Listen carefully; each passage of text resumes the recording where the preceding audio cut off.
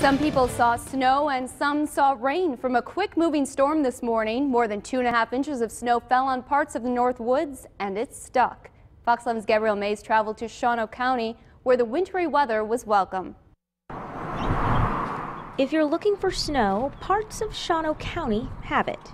The thin blanket of white powder hugs the side of the road, and snow can also be seen scattered across Shawano Lake. We thought we'd come up and spend the day and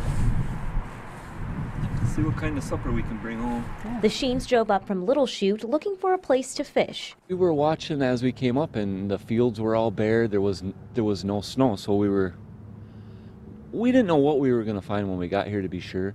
And the closer we got, the more snow. And then, of course, when we went to the gas station up there, you could see all the people out here. The couple found the frozen lake they were looking for and something else. I've actually caught 4. We had to throw a little bass in. As anglers continued to fish a few miles up the road, you'll find Cecil Fireside Inn. Have you stayed with us before?